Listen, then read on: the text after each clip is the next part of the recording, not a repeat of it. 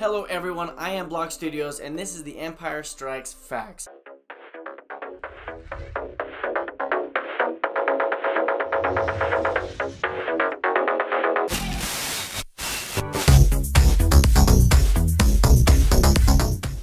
Today I want to talk to you guys a little bit about old Kirk Christian, the man, the legend, the guy who created all the fun little things you see around me. He started the Lego brick.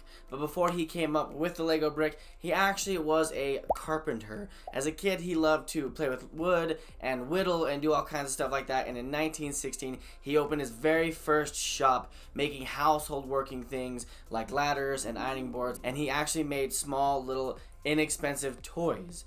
So he loved to do that, but sadly in 1924, his son burnt down his shop, where most people would find that as a disaster and close things up and just shut it down and give up. He actually saw it as an opportunity to open up a bigger shop and make more things. And with his love for toys, he actually came up with Lego, which means play well, which as we all know it now is Lego. So he started the new woodworking shop, he grew the business, made it bigger, and he made affordable toys was his new passion, his new run, what he went with. He stopped making all the household things and just made ducks and trucks and all these fun little toys. And in 1942, as Germany occupied Denmark, he actually lost his entire factory again to another fire. But unlike others, he was actually well enough established that he could bounce back and actually be forward looking. When World War II finally ended, many of the manufacturing techniques and tools and stuff like that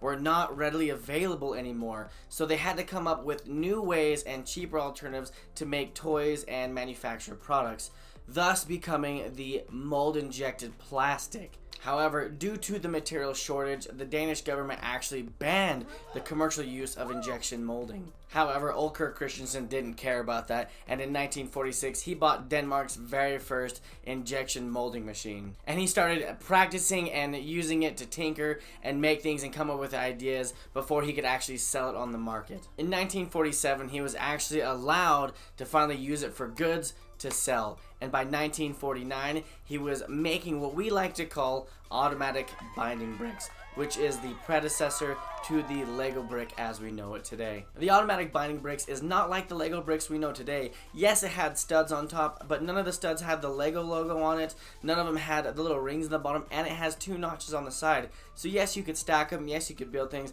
but there was no real structure, it didn't click, and they were a little bit flimsy if you had them straight stacked.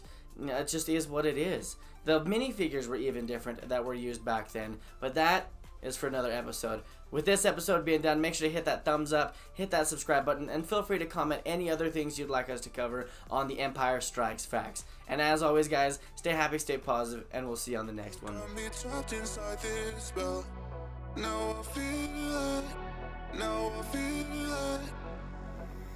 Your demons drag me close to hell.